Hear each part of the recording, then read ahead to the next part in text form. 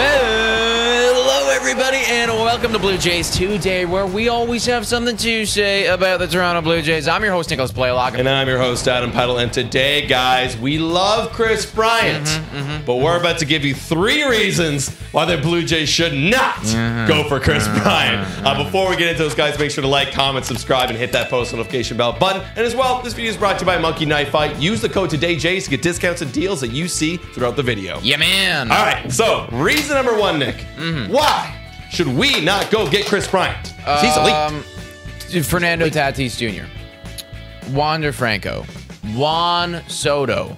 Okay, well, Juan Soto's actually not signed yet, but $333 million for freaking Tatis Jr. Yeah, that's a lot of money. $228 million for Wander Franco. This guy's barely played any MLB games, goddammit. That's a lot of money. If we want to get back Vladimir Guerrero Jr. and Bo Bichette, which is already, without even Kris Bryant on the books, asking for something, because the more that I think about it, the more that I'm like, maybe Bo Bichette actually deserves $300 million. Dude, he's close. He's very close. It's getting very close. You know, it's like the more he does, the more I'm like, Jesus Christ, this guy could be the next Lindor. Like, he's going to get a contract like that. You could be the next Vladimir Guerrero Jr. definitely going to get a contract like that. Like, these guys are going to get $300 million plus if they continue on the trajectory that they're doing.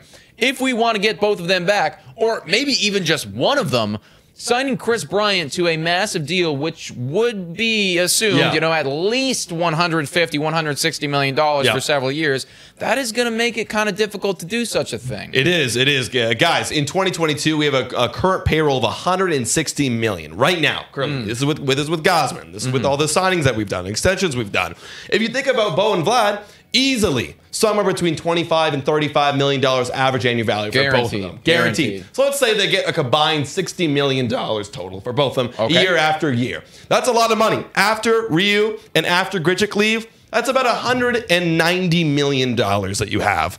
But with Bryant, if you sign Bryant, that's about $215 million. Now you're capped out, at least right now that we know with the current CBA. Now you're capped out. You really have no more wiggle room. So adding someone like Kris Bryant really handcuffs you with one of those extensions. Yeah, and that also, you're not even factoring into the fact that it's like, just to make that happen, it's like Tio's not getting an extension. Tio's not getting an extension. Lourdes not getting an extension. It's like we also have all of these like young pitchers who eventually are going to need to get paid. It's like people are going to want to get paid. Like that's not even factoring any of that. And, you know, wiggle room to get other dudes like, buddy goes down with an injury, like we need to make a trade. Oh shit, we can't because we can't take on that guy's contract. It's like there are these things to think about, and yes, Kris Bryant is 1,000% worth the money, but it does kind of limit you as to what you can do, especially with the young boys. So that is number 1 reason, definitely right there, something to think about. Number 2 reason, Jordan Groshans or Elvis Martinez. Our number 2, our number 3 prospect, not in that order. Actually, the other way. Elvis number 2, Jordan number 3. You understand the prospects. They're prospects, and they play that position. Yes, they do. Yes, they do. Position. Yeah, they're both young guys. And speaking of Jordan Groshans, he's a first rounder. So we spent the first round to get this guy, and he's expected to play in 2022. He's expected to make his debut. And if there's Kris Bryant there, there's an obvious logjam, and you can't get in the infield because you still got Biggio, you still got Espinal that would probably go play second base, and now it's a logjam. Now what do you do with Jordan Groshans? You trade him? You gotta have to. Well, it feels like you kind of have to, and then you start asking yourself, well, if you know acquiring Kris Bryant is going to force me to trade Jordan Groshans anyways, well, why don't I just trade Jordan Groshans for a third baseman who's not going to cost as much money? That's true. You know what I mean? It's like, why would I do that? That's a method, You know, if literally acquiring this guy, going to pay him so much money, is going to, you know, force me to probably get rid of this dude, maybe I should just trade him to begin with if that's what the management is thinking. So,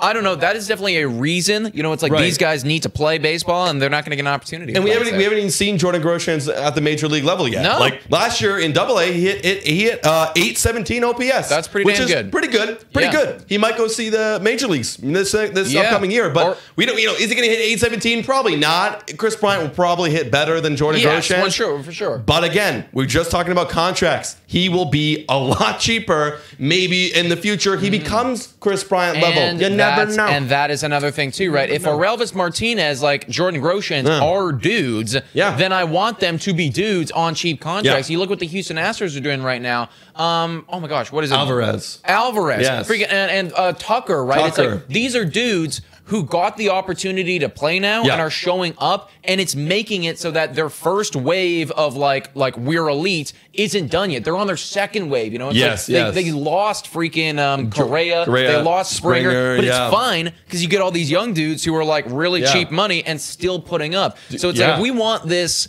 whole window to stay open for like a decade, you got to keep the window open. You got to keep the window open and let the prospects come with young dudes like this. You don't want to bring in more people into the party and push them out. Yeah, because then they're going to leave. Yeah, they're going to go somewhere else and be elite on other teams. Agreed. Exactly. Yeah, agreed, man. Reason number 3 why maybe getting Kris Bryant is not the best idea ever. We should not do it. Is Santiago Espinal and Kevin Biggio, 2 guys that are already on the roster in kind of a similar situation to Elvis Martinez and to Jordan Groshans.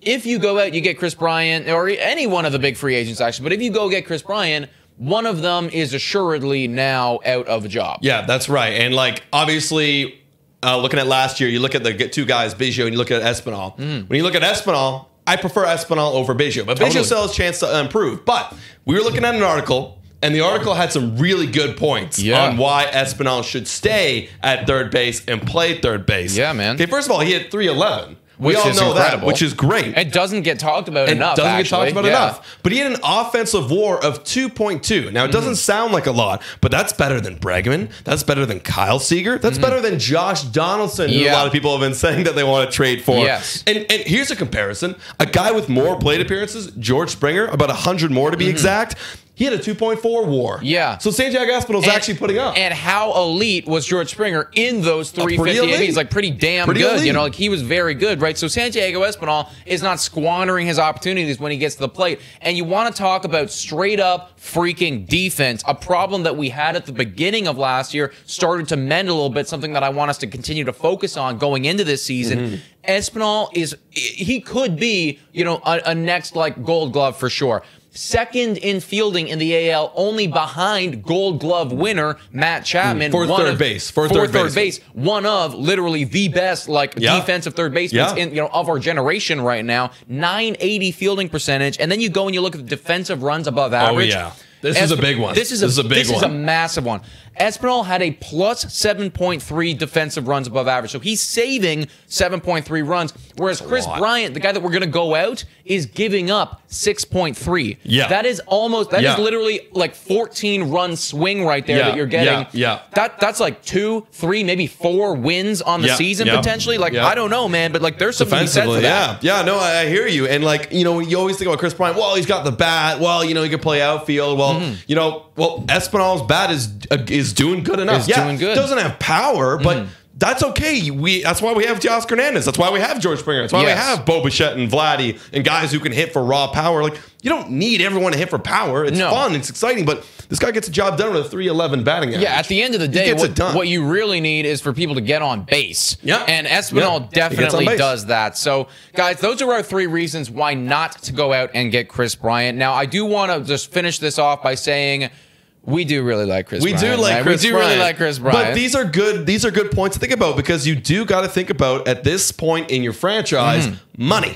Yes. Rogers is rich. We saw an article. They have the second most highest income for a company owning a baseball team. That's super cool. But there's a salary there's a salary tax. Yes. You know what I mean? There's a luxury tax. So we gotta consider that, guys. We gotta consider that. So this is one way to save a bit of money if we don't get Kris Bryant and still be okay. And still not be upset that we didn't go out and get it. You know, it's like, just imagine, just see the potential right now. Espinal comes out, maybe he hits 5 more home runs this year, continues with what he's doing, right? Now you're looking at a guy with an 840 OPS, being elite defensively, going to be up for a Gold Glove potentially, and he's going to get paid dirt change. Yeah, cheap. Dirt change, cheap. Right? It's like, this is the type of dude that we need to come up, we need to win baseball games with. But guys, let us know in the comments down below what you think about this. Are these reasons enough to make you not want to go and get Kris Bryant or Trevor Story or Carlos Correa or whoever it's going to be to fill that spot? Or do you still think the team needs to go out, get that all-star, get that hard-hitting third baseman? Comment down below. Guys, you can also check us out on Spotify, Google Podcasts, Anchor Radio, Public, and Breaker. Also, please make sure to like, comment, subscribe. And this video is brought to you by Monkey Knife fight. Use the code TODAYJAYS. It really helps out the channel, and you can get some sweet deals, get some discounts that you saw throughout the video. And as well, guys, become a Patreon. It's $3 a month, and you can come join the Wine on Wine call-in while we're drinking. It's lots of fun. And shout out, thank you to all of our current Patreons. You guys are supporting us, and we really, really appreciate it. And come on the show anytime. Just message us. We have an opening. Hit us up. Thank you so much for watching. And go Jays, go!